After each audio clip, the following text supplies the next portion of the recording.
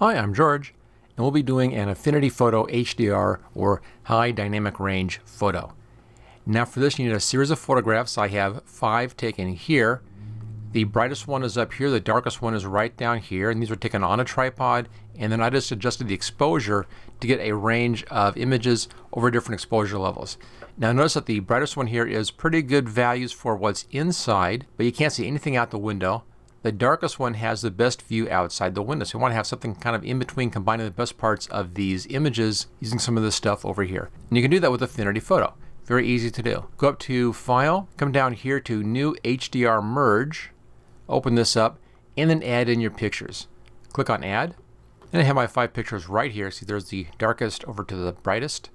I'll just select all of that, hit the Open button. There we are. There are now a few options to choose from down here. You can automatically align images. 2 choices, perspective and scale, rotate, and translate. I'll use that one. Since these are all on a tripod, there shouldn't be much of a movement in there. Automatically remove ghosts. It's a good idea. It just helps to remove any duplicating of images. You can use noise reduction or not if you want to. That's the default. I'll leave it at that. Tone map HDR image. Again, I'll leave that at the default as well. Click OK, and it's then going to process this whole image. You can see it happening down there on the right-hand side. Once it's been processed, we'll then have a lot more options in here. There we go, that's done. I can hide these things. I'm not actually using those. Get those out of the way. And we'll bring up our main image here. And let's get this to fit just a little bit better. There we go, looks pretty good.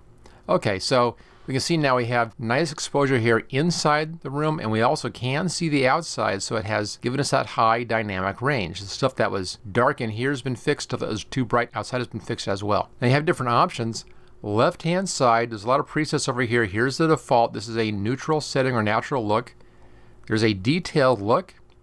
It's just been pushed with the sharpness a little bit down here. There's a cool look, high contrast black and white, and also down here is a dramatic look. It's kind of punching up the colors and the sharpness a bit. Just choose the one that you like the best.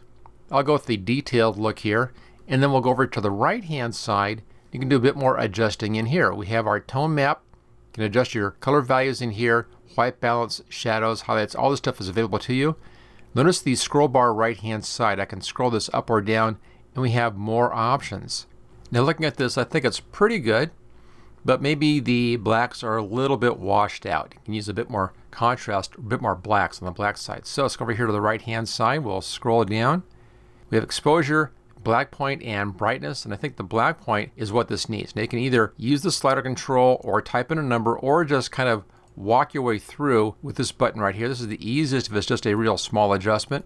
And somewhere in here, that one or maybe this. This is a little bit on the dark side, so I think right there we still retain some detail back in that black stuff in the corner. Let's take a look at our exposure. We can go up a bit on that. Too much. Go down a little bit to the negative.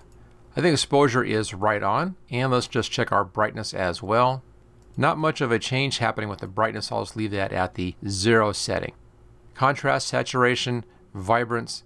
Maybe a little more saturation in here, just a bit more on the colors. I'll bring that up just carefully. That's quite a ways actually, but I think that looks good. 10% increase on the saturation. And as you can see, it's really very easy to do. The whole thing depends though on your initial images. You need to be able to capture all the values with your first images. So place your camera on a tripod. That's the best way to do it, so there's not a whole lot of motion that has to be fixed in there. And then make sure you go to a broad range. Find what you think is the right exposure and use that as your middle setting, and then go a bit over and a bit underexposed. I went 2 stops either side of my middle image, and that gave me just what I needed to get a nice range to work with. And then Affinity Photo can pull all that together for this nice HDR merge. Now if you want to find out more about how to use Affinity Photo, take a look at my complete training course. There's a link for that in the description, and I'll see you next time.